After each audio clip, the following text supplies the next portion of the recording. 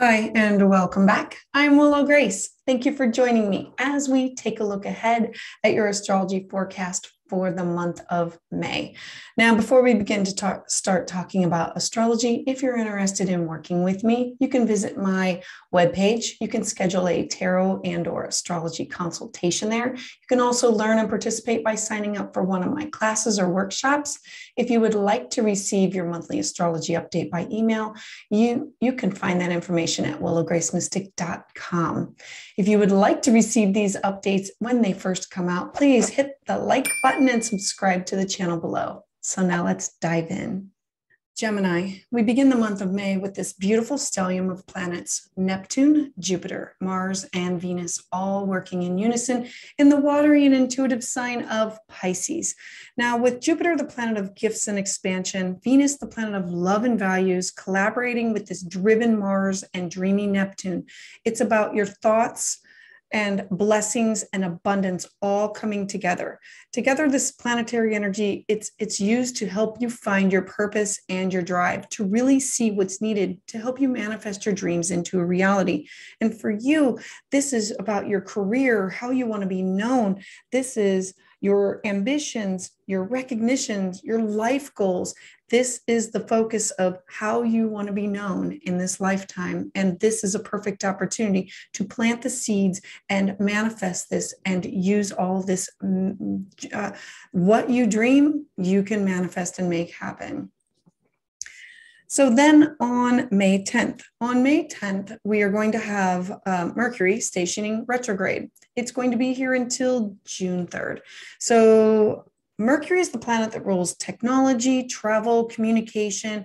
Mercury is going to start its backward movement in the sky in the sign of Gemini. Here, your communication is going to become very, very important. It's going to be taking your ideas and reworking them, revisiting old projects that you've put off, and taking the time to complete these tasks. This is going to start in your house of self. What are you reworking for yourself? And then it's going to then travel into the earthy sign of Taurus. So this is where you're going to use the influence of the centered earth energy to take your thoughts and ideas and create them into something that is solid, stable, and tangible. You're going to start revisiting some concrete, practical aspects of your life to get to the root cause of things, which is thinking and communication patterns. It's about taking some things that you're thinking and doing and about you and diving deep to what is the real problem here? How do you solve this? How do I connect to my dream realm? Is it through counseling? Is it becoming a counselor? Is it through meditation? It's connecting all of those things into it's revisiting old patterns. Why do I have that old pattern? Where did it come from? How do I release it? There's karma. Removing. All right. So to learn more, you can always visit my website, willowgracemystic.com. I have a blog on Mercury retrograde, review, rethink, revisiting, and it'll help you about the do's and the don'ts. All right. So let's move on. May 11th. So on May 11th, Jupiter, the great benefic, it moves back into the cardinal air sign of Aries. It's going to be here until October 28th. Make sure I have that right. It's going to be here until October 28th. So Jupiter is a great teacher. It wants to help us grow. It wants to magnify our awareness. It wants us to see the good fortune that's in our lives. It shows us how to move beyond our limits. And so we can realize what is our true potential? What is this opportunity that's available to you? It rules travel, language, cultural, spirituality, and education. And so while Jupiter is in this beautiful pioneering sign of Aries, expect that there's going to be plenty of energy for you to travel, to meet these challenges head first. Aries is independent. It is energetic. Combine this with Jupiter's expansive thoughts, visions, and ideas of the future. This is widening your perspective. It's to dive in on a personal level, to focus on yourself, to do the inner work.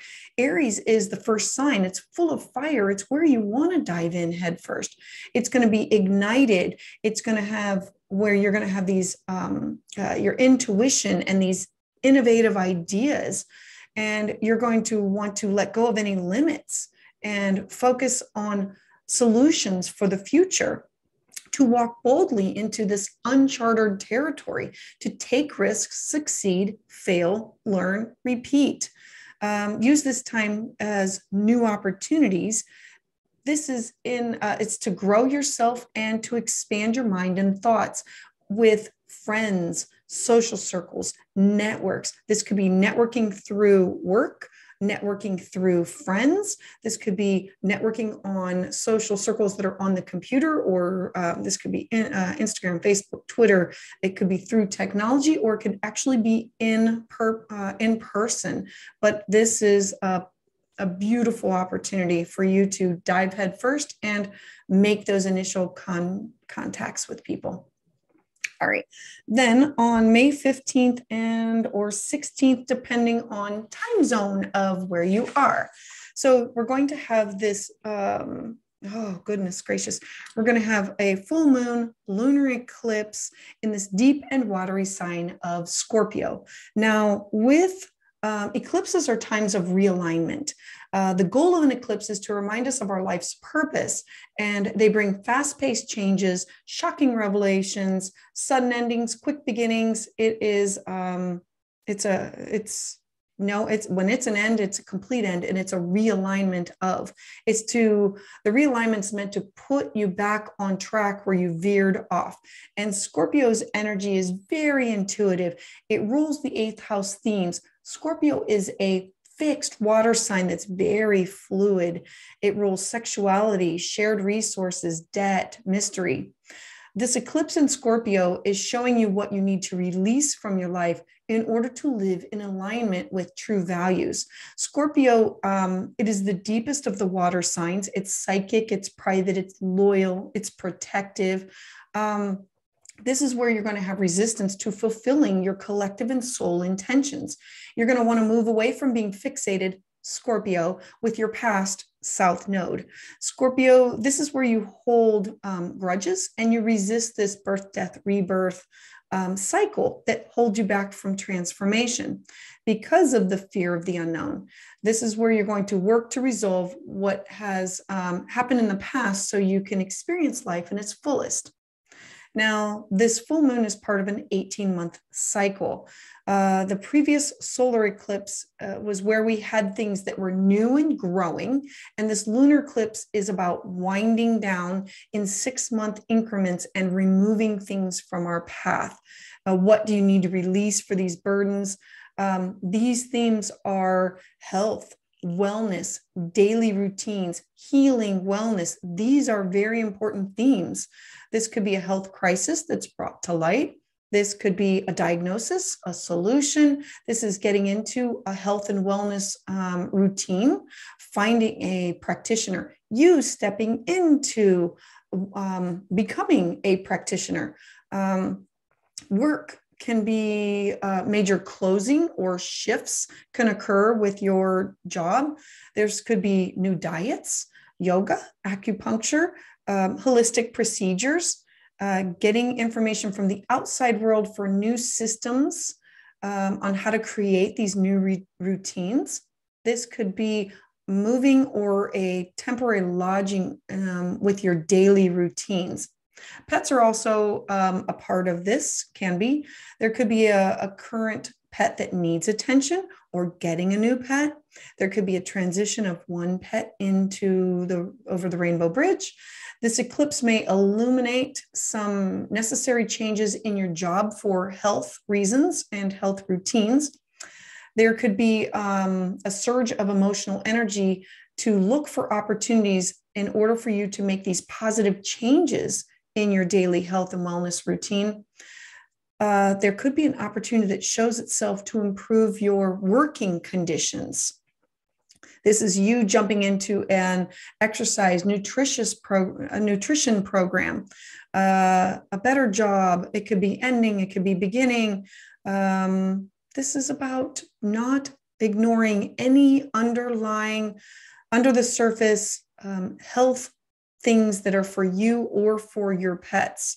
So if you know that there could be an underlying problem, take care of it now. Declutter and organize your life for where you work, your workspace. This could be also taking in supplements for health and wellness, or yoga, meditation practices. Any of these things can come and go. All right, next, on May 20th, the sun that represents ego, soul, it's going to be entering this shape-shifting sign of Gemini. Now, Gemini is the third astrological sign in the zodiac. It is a mutable air sign that represents duality and ideas and communication. It's very adaptable. It's very flexible. Therefore, while the sun is in Gemini, you're going to have no problems conveying your thoughts and your ideas. You're going to be able to do this with ease. There's going to be flexibility. You might change your thoughts and viewpoints on things depending on the information that is brought to you or that you have gathered. So you might feel one way, and then you gather more information and facts, and then you're going to change your mind on it. Your intellect is going to be very strong, and it's going to be backed with a lot of logic. So you're also going to have the power to persuade, teach, and or be creative. Then on May 24th, Mars, the planet of ambition, passion, fire, and energy, it's going to enter its home sign of Aries, joining Jupiter. So while it is here, while it is here, the energy will be spontaneous. It will be competitive. The goal will be to win. Your actions are going to be direct. They could be impulsive. This is you looking forward to what you can accomplish confidently. And this is in your social sector. This is in your networking. This is in groups that you belong to. So you taking the lead in some of these areas. And then last, on May 30th, you're going to have a new moon in the mutable sign of Gemini. Now, this is going to be a lot of transition going on at this time. New moons represent fresh start, clean slate, and an opportunity to begin anew, a time to plant seeds for the future. Gemini is nervous and can be impulsive energy that wants to create. This is going to be an excellent time for you to improve on communication skills, to begin a project that involves writing, speaking, creating, to carve out some socialization, some time to socialize with friends and network with others. Take time to consciously tune in and listen, and to create a deeper connection with those that you love. Thank you for listening and watching this video. If you would like to receive updates as soon as they come out, please hit the like button and subscribe to my channel. And make sure you share this with your friends who you think might benefit from this information. You can also find me on Facebook, where I offer personal updates and chart readings on occasion when there's a new moon and a full moon. And if you would like to receive updates as soon as they come out through the email, you can sign up for my newsletter at willowgracemystic.com. I would love to hear your thoughts on how this energy is manifesting in your life in the comments below. I heart you.